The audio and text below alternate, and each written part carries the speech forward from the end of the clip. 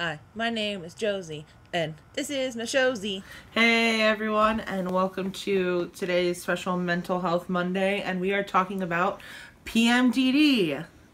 Yay!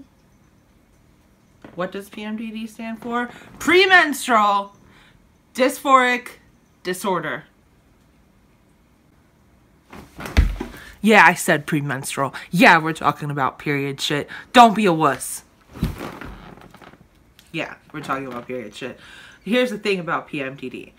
Sounds like PMS, right? Well, it's a form of PMS in a way. It's kind of like the Pokemon evolution of PMS, but not that cool. PMDD is pretty awful, actually, and it can run right along with other disorders of the uterus and mind. So you could have endometriosis and also have PMDD. But of course, you obviously have to rule out the endo first. PMDD is, like I said, it's like insane PMS. When people often do stereotypical PMS stuff, like, in a sitcom or a cartoon, and you have that angry, like, berate woman who is just raging, and everyone's like, oh, she must be on her period. That is pretty much PMDD. Also, don't joke about that because it's really kind of fucked up, because if you've had a period, you know that it's pretty much hell. And if anyone's like, oh my god, my period's fine, I'm okay, they're secretly lying to you, because you're bleeding out of your body for multiple days and you're not dying. So, I mean, who else bleeds out of their body for multiple days and doesn't die? Like, only Jesus. So really, we should all get sainthood for having to deal with this. With PMDD, up to 10% of menstruating women can experience it. It can basically make you feel like hell. Your cramps are magnified. Your mental unease is magnified. With PMDD, it's like having depression and anxiety, if you don't have them already, for the period of your period. You can also have, obviously, depression, anxiety. I'm autistic with anxiety and have PMDD as well. You can also have other disorders at the same time as having PMDD. As long as you're a menstruating woman, you could have PMDD.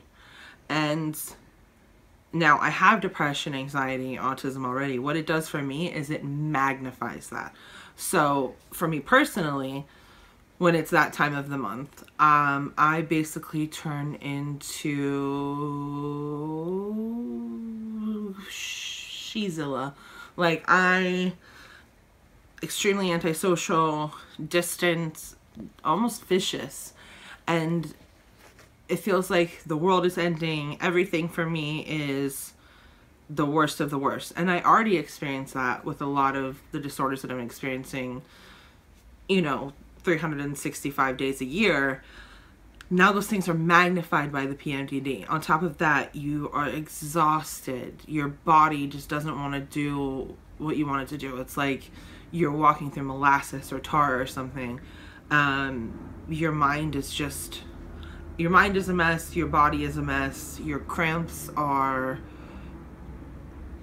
like the worst. Everything is magnified. So with PMDD, it's like taking PMS and putting it under the radar. And when you're experiencing that time that you're on your period, or most of the time it starts just before. So when you're about to have your period up until when you're finishing it, and sometimes even after, hence the premenstrual. So it mainly affects you in the beginning or before your period. And so, like, you just feel like for however that amount of time, a week, for some people 10 days, for some people only 4 days, however amount of time you're on your period, and then maybe a few days before, you are a completely different person. You don't feel like you're yourself anymore. And so many people just joke and throw that around, like, oh, she's PMS, and you just leave her alone. And it's cruel almost, because during that time, you need that understanding. You need people to reassure you that, hey, we get it, you're going through this during this time, we're still here, we still understand you. And when you make fun of people on their menstrual cycle, people who are even just dealing with regular PMS, you're just making that into a joke, and it's something that so many women experience. Not all women obviously experience having a period, but a lot of women do. And it's not something that we should sit here and joke about anymore. And, you know, already it's hard to talk about periods. So imagine how hard it is to talk about PMDD. And when I find friends that I connect with that have it, or even might be experiencing it and don't know for sure if they have it, it's almost taboo to talk about it. It's like, oh, we don't want to talk about this period stuff.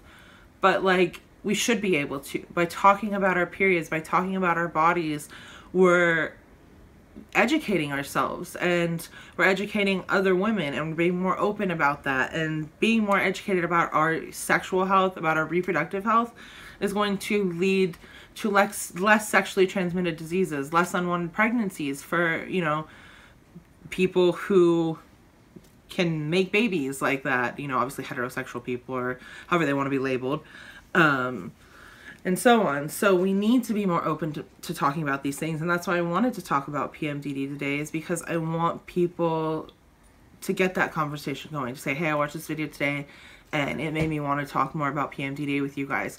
Be open about it, and don't be scared to listen to people. Like, tell your friends when you're menstruating and it's terrible and you're having a hard time. People need to understand that.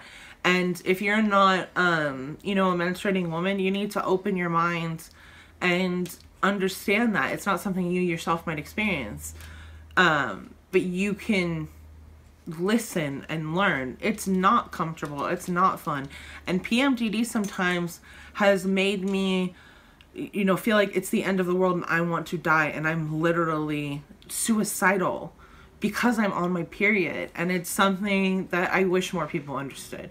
So I hope I've answered some questions with this video. If you have more questions, you know, leave me a comment. You can always email me at awcomeonjosey@gmail.com, and let's get this conversation going even further. Share this video with your friends, like, subscribe, and let's talk more. If you think that you might have PMDD, please talk to your doctor. And Planned Parenthood is always a resource right now. Well, right now, granted the state of the government. Oberon, you were so rude. I'm sorry, my dog needs to drum for everyone today right now. I'm trying to have a serious conversation right now, and you are just so rude. Anyway, so Planned Parenthood is a resource you have right now, and they can also help you with reproductive health. And honestly, some of the craziest things, like, they're not just an abortion clinic, guys. They can help you even if you have the flu. It is crazy, the resources that they have available to you at low cost. You know, if you have low income, you can get answers there. So if you don't have a primary care doctor and you're thinking, wow, the stuff in this video sounds like something I'm experiencing myself, you can make an appointment with Planned Parenthood and talk to them. They're kind of swamped right now, some of them.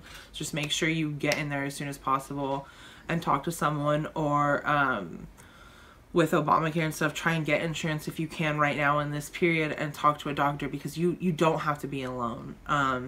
Talk to your friends and be more open. Like I said before, again, get the conversation going. Have you ever been period shamed? Huh? Santana?